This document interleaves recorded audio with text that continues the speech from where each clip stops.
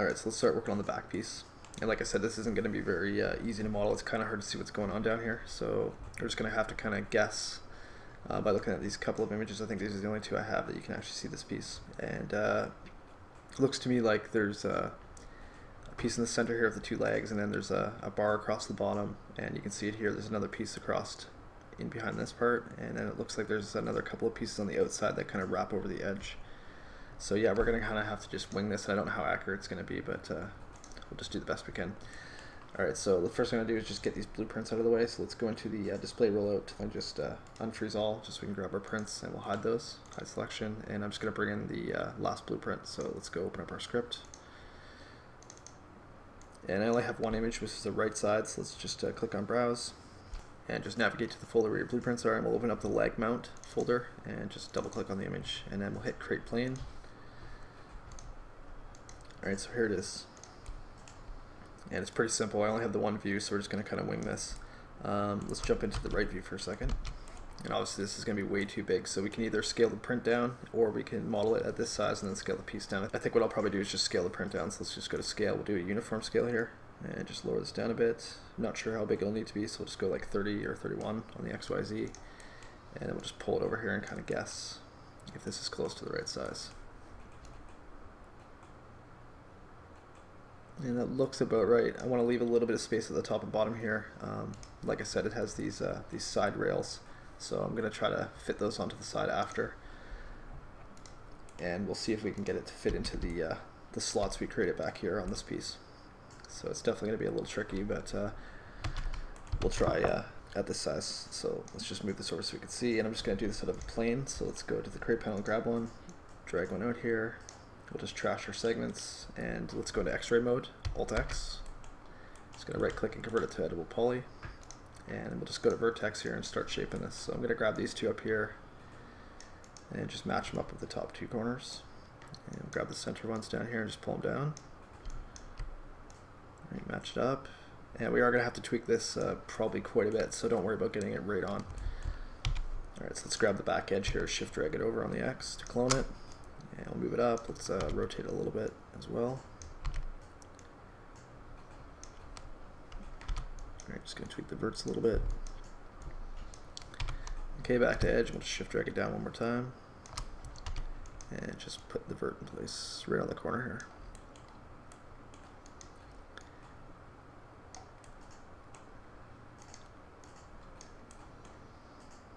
And as you can see on the images here, there's a fairly complex curve here. It kind of goes down and then up and then back down into the foot. So we're going to need to add a couple extra edges here to kind of control this curve. So I'm not going to add all the ones here, but I think I'm going to add this one. So let's maybe do that first with quick slice. Just going to chop this one in right there, this guy. And let's also add one down here. We have a bar that goes across the bottom between the 2 feet, and I'm just going to put an edge in here so we have some faces to work with in a minute. So let's just cut one in there right in the center of these 3 edges.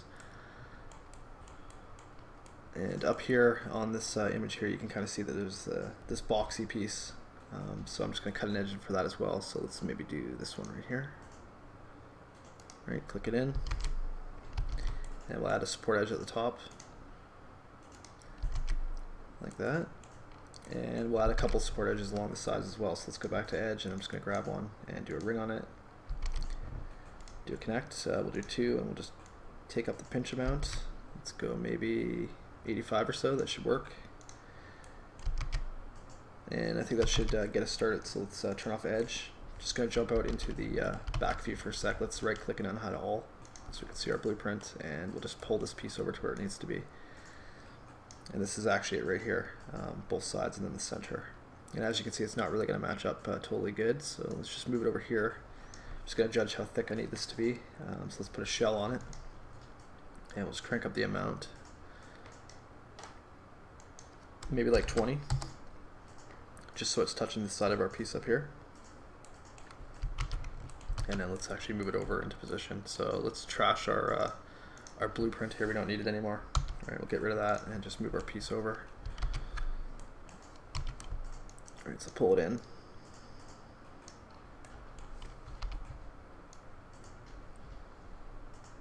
And you can kind of see where the slot is at the top and bottom there.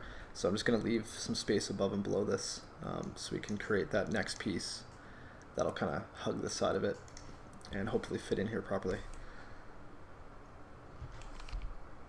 Alright, so that's close enough.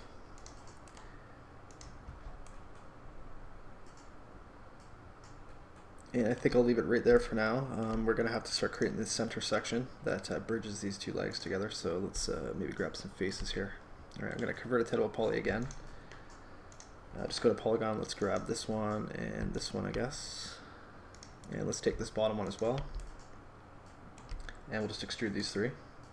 Alright, just crank this up a bit and then hit OK. Jump into the back view and we'll just move this over so it's kind of centered on our line on the print there. Looks good, so let's turn off face. Just gonna take a look.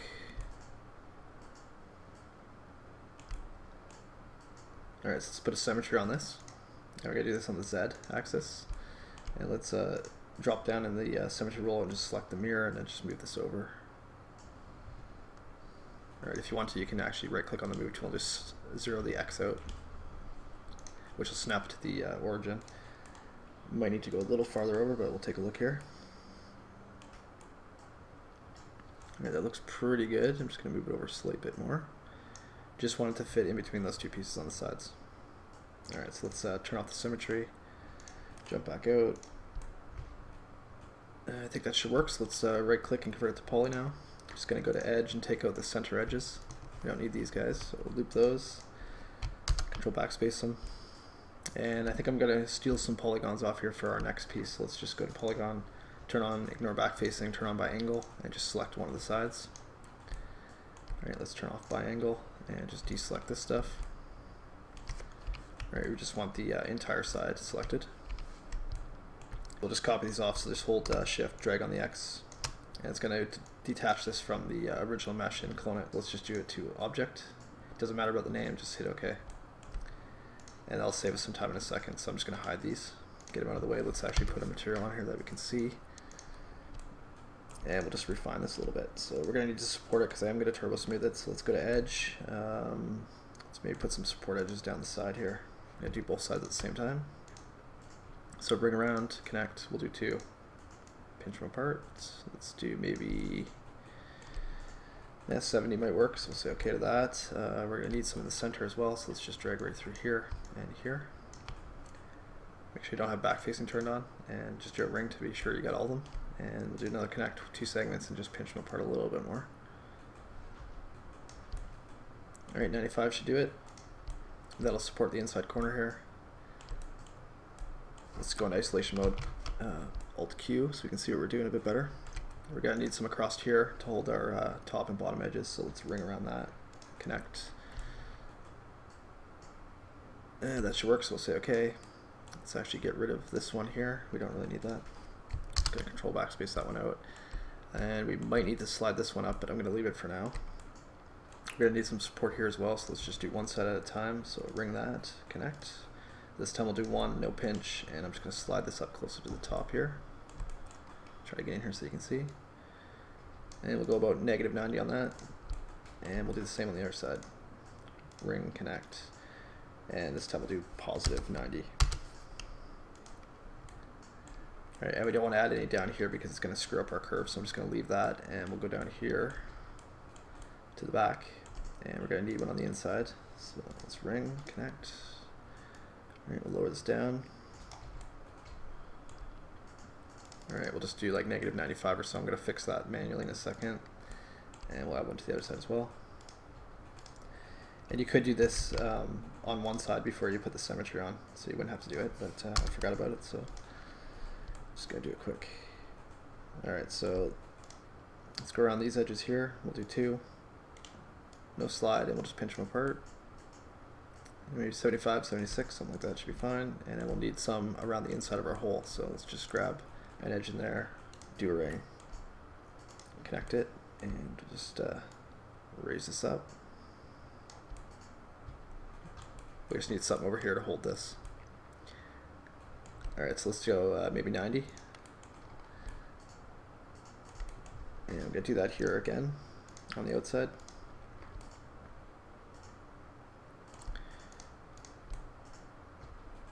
And that should take care of it pretty much. We might need to add a few on these little pieces here though, because I think they're going to collapse when we turbo smooth it. So let's just grab a corner edge here and here, ring those, and we'll do the same on this side. Grab one of the ones at the top and the bottom, ring them, connect. Alright, we'll just do 2 again. No slide, but we'll lower the pinch down. Let's go down a little bit, like 20 or so, and say okay. Okay, so I think we're in good shape. Let's put our turbo smooth on and see how it looks. We might be a little rough in here on the curve. I don't know if we're gonna have enough geometry to actually get it perfectly smooth, but we'll see how it looks. That's not horrible. A little rough here. We could take it up to 3 iterations, which would probably smooth it out pretty nice. I usually don't like to use 3 iterations of turbo smooth if I don't have to, because it's usually not really necessary, but in this case I think I'm going to have to, because it's just not going to be smooth enough. Alright, so let's turn on isoline display, and I'm just going to lower it to 2. For now, I think when we map it we might want to collapse some of it down and then add another one after, so we'll leave it like that. Let's just exit isolation mode and just see how this fits with the rest of it.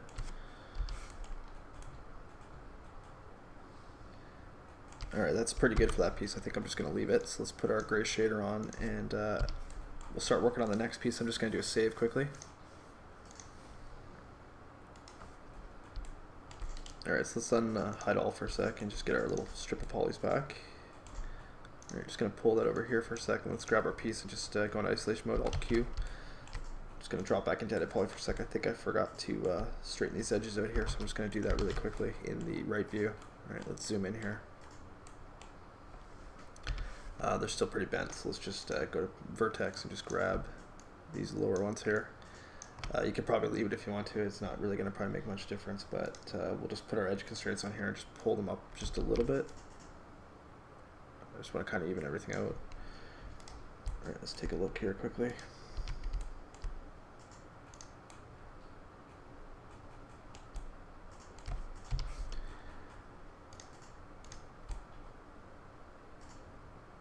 Alright, that's good enough, I think. If you want to tweak it or optimize it, you definitely could do that, but for the sake of speed I'm just going to move on to this next piece. So let's grab our strip. Just going to pull it over here. And this one needs to be extended to actually encompass the bolts and stuff for the foot. So let's jump back out here for a sec. So I'm going to make this a little longer. Here's the bottom down here. It's going to screw the curve up a little bit when we do it, but we'll fix that after. So let's just start by going to polygon. I'm just going to maybe, let's just take this edge loop out right here first. So let's just loop that, control backspace it out, and then we'll just grab these verts here and just pull them down. And grab these ones, just pull them over. And I'm just going to pull it right past the end of the blueprint there, and I'm just going to chop this off to keep it straight. So let's go to quick slice, and we'll just cut an edge right across there. And then we'll just get rid of these screwed up ones. They're all bent, so we'll get those out of there.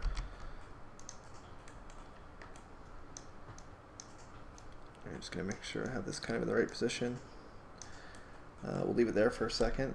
So let's go back into the back view, and I'm just going to put a shell on this as well, and we'll just crank it up. Let's move it over a little bit first. I'm just going to zoom in here. Alright, just lower this down a bit. Let's check it out in perspective.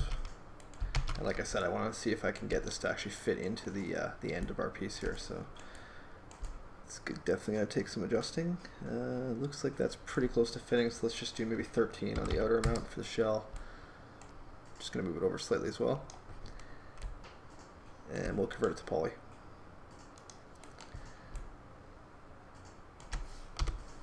Alright, so chuck the blue on.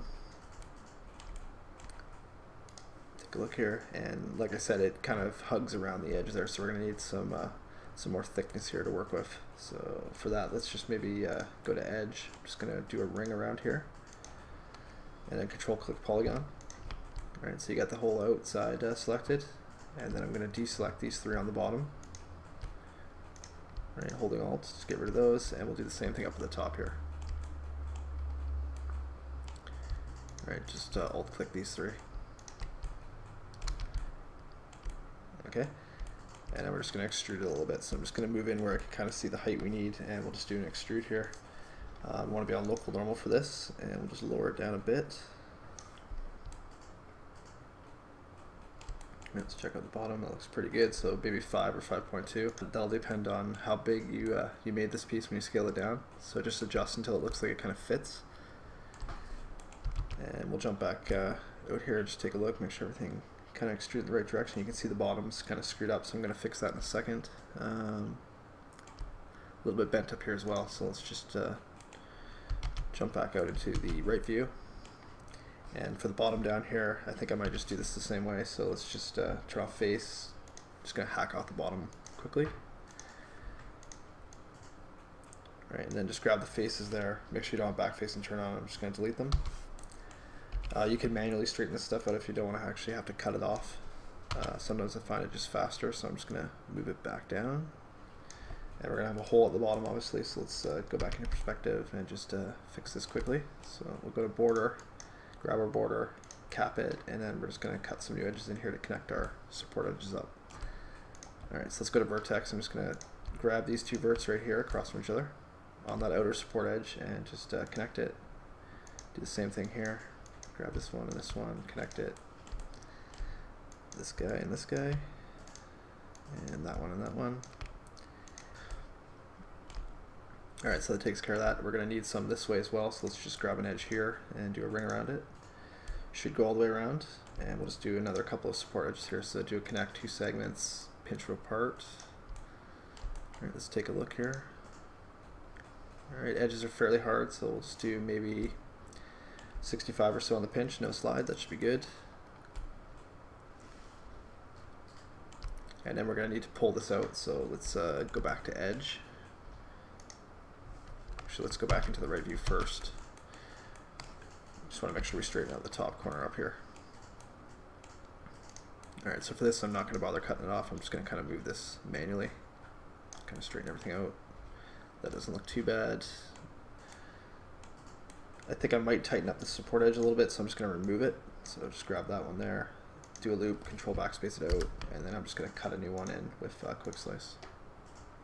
Alright, maybe right there. I just want that edge to be fairly tight at the top. Alright, I'll zoom in here so you can see. So just put that new one in right there. So now let's pull some faces out. So let's just grab an edge here and do a ring on it. Gonna go around to the bottom and grab one, holding control, do a rig on that. Alright, so just around the 2 thin parts here, and then we'll control click polygon to get a poly selection. And we're just gonna have to deselect some of it in the back view. So let's jump in here. And I'm just gonna hold down Alt and just drag a selection box around it. Okay, like that. Just deselect all that stuff. Just wanna make sure you only have the faces facing the inside. So nothing on the bottom or either end. That looks pretty good, so it should be 12. And I'm just going to extrude this to get the piece that kind of overlaps this piece. Alright, so extrude again. Let's figure out how much you want this to be sticking out. Alright, apologies, I know I'm jumping all over the place here. It's just a little awkward to see, so I'm just going to take that up a bit. Let's do maybe, we'll just do like 7. I think that's enough. Say okay. Take a look, make sure everything worked. Alright, and we're going to have to adjust our curve probably to make sure that it's going to fit actually on here, but let's maybe add some support to these pieces first. So we'll just grab an edge on each one, do a ring, connect them up. We'll do 2 again, and 65 should work, so we'll say okay. And we're going to need to add one across here to hold the bottom corner, so let's just do that with quick slice in the right view. Alright, turn off edge, quick slice it, and we'll just cut one right across there. And turn that off.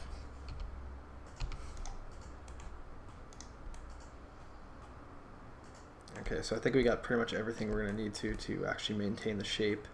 Let's put a turbo smooth on and just see how it's looking. We're going to need to do some work in here. Okay, so it's off quite a bit, as you can see. So I'm going to jump out into the right view for a sec. And I'm actually going to change my view from right to left, so I'm just going to right click up here and just go views left. Just so we're looking at the inside of it. And we're going to have to kind of figure out how we're going to get this to fit on here. Up here looks pretty good, it looks like it's fitting. Down here is kind of a mess. Alright, so let's maybe drop into edit poly for a sec. Just gonna turn my edges back on. I think I might add another edge loop in here, so let's just do another quick slice. And I'm just gonna hack one right across, like that. It's gonna stiffen it up a little bit. Let's maybe go to vertex. And I have show end result turned on here so I can see the smoothing. And I'm just gonna grab some verts up here at the top and just kind of see if I can adjust this. And we probably won't be able to get it to fit perfectly, but we'll see if we can get it fairly close. Let's maybe put a third iteration of Turbo Smooth on here, just so it kind of matches what we have down here. Alright, just gonna grab that and put 3 on there as well, just for the time being. And we'll drop back into edit poly and just move these around just a little bit.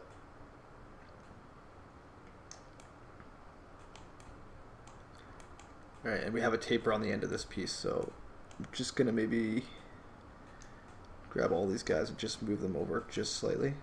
I don't want to change the shape too much. Alright, just gonna look up here. Alright, like that. I'm gonna leave this because I don't really want this to be totally bent in to fit up against here, so I think I might tweak this piece in a second. Let's just maybe move these ones down a bit.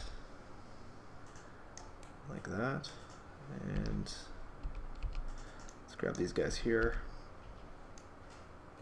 Move them back just a bit. Just kind of clean up this corner here. And maybe like that. And then I think I'm just going to move this slightly. Again, we want to keep that kind of straight if possible. Let's switch this back to right for a second. And we'll just take a look with the print. We just don't want to be off too much, but that looks fairly good. Alright, so let's exit vertex, just turn off our edges for a sec, just take a look. Alright, I'm just going to hide some of this stuff. Let's go to isolation mode so we can see better. Alright, so it's fitting decently up here, which is good. This doesn't look too bad. And this looks pretty good underneath. Okay, so you can either leave it like this if you want, or you can maybe tweak the end of this piece, which I might just do quickly. So I'm just going to go into edit poly again, and just go to vertex. I'm going to go down in the rollout here and just open up the soft selection panel, and I'm just going to turn on use soft selection. All right, we can turn on show end result here as well, and you'll notice you get these different color gradients. If you're not familiar with soft selection, what it does is it just lets you move vertices around, and it kind of has a fall off curve that you can adjust here with the settings, and that's going to adjust the taper and how affected the mesh will be. So if it's in the orange range, it's going to be heavily affected, and as it tapers out to blue, it's going to be less affected by whatever you do to the verts. Alright, if that makes any sense at all. Alright, so I'm just going to go back into the left view. Alright, let's turn our edges on so we can see what we're doing. And if you were to turn off isoline display up here in edit poly, you'd get much more of a visual representation of what it's doing. So let's take this down to 2 iterations. It's a little heavy, and we're just going to grab these verts down here on the bottom. All right, all these guys, and I'm just going to pull these. Let's turn off our edge constraints first. I'm just going to pull these back towards the inside just a little bit, and I might just rotate it ever so slightly. All right, you can see kind of the fall off there, the effect kind of tapering off as it gets up into the blue. And this is a really useful tool. I recommend playing around with it a little bit if you've never tried it, because it's pretty useful in some cases. Alright, so I'm just going to kind of line everything up like that, just so it fits a little better. It doesn't look so weird. And we'll just check it out in perspective. I don't want to spend too much time doing it. You can fiddle around if you want to more, but that's fitting pretty good. So I think I'll just call that done and we'll move on. Let's just throw a gray shader on this piece. I'm going to turn on my isoline display over here for this one, and we'll just leave this at 2, and we'll leave this at 2 for now. And again, later on we might add another iteration on here. Okay, so let's just copy this over to the other side. Let's exit isolation mode as well. Just going to jump out here for a sec. See what's going on. I think I got rid of my blueprint by accident, which I did. And this is why it's always a good idea to actually freeze your blueprints, but I forgot to do it when we unhid it, so I'm just going to fix this quickly in the material editor. Just going to grab a new swatch and just open up the map box for diffuse, choose bitmap, navigate back to my blueprints folder, just open up the main one, and we need the back image here. Just open that up and we'll drag and drop it on the plane. Show on viewport.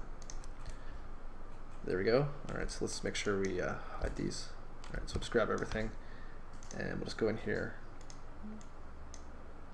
and freeze selected. Again, just so we can't accidentally apply material to it or hide anything. Alright, so now let's jump into the back view. Just grab our piece here. I think I'll just shift drag it over. Actually, let's mirror it. So let's go into the hierarchy tab, just hit effect pivot only. I'm just going to snap this to the center by right clicking on the move tool and zeroing out the X spinner. And we'll turn that off, and then we'll just go up here to mirror, click on that. We'll do it on the X, and we'll do a copy and say OK. Alright, and you can use symmetry if you want, or you can just manually do it.